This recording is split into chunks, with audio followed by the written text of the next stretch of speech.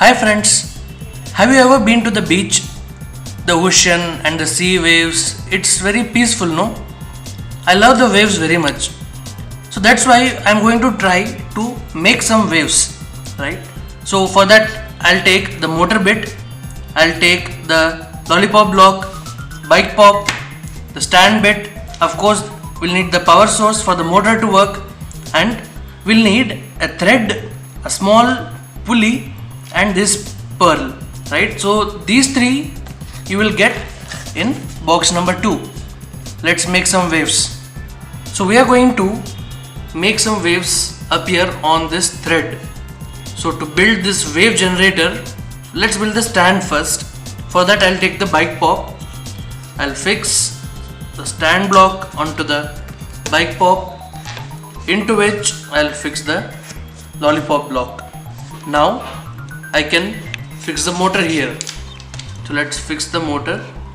Now instead of tying the thread directly, what we'll do is we'll use this small black pulley, right? So this we can fix onto the motor, right?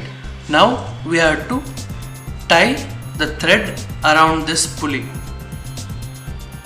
So you can just take the thread over it and you can tie it here. Now once the thread is tied, at the other end of the thread we'll have to tie this pearl, right? So now exactly at the center there is a hole,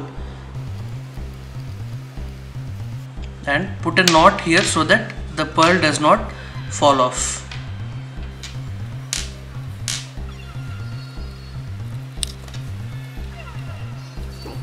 If one is not enough, you can put 2 knots also.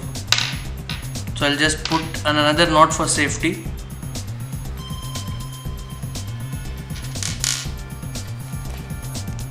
Yes. Now our wave generator is ready. Well, I forgot one thing, that is to connect the power source to the motor.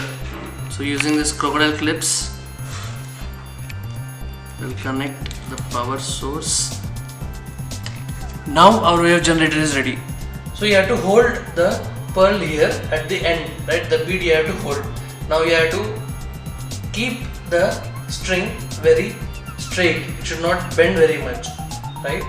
So now like this, once you hold it, we can take help of anyone else to switch the power source on to see some waves.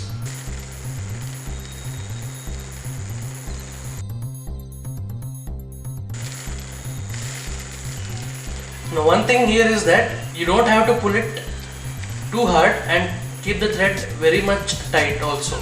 Just have to keep it stiff and stretched. Now you can move front and back and you can see the number of waves are changing. In the same way you can repeat the experiment with different types of threads and different lengths of thread also, right? So keep tinkering and keep making waves.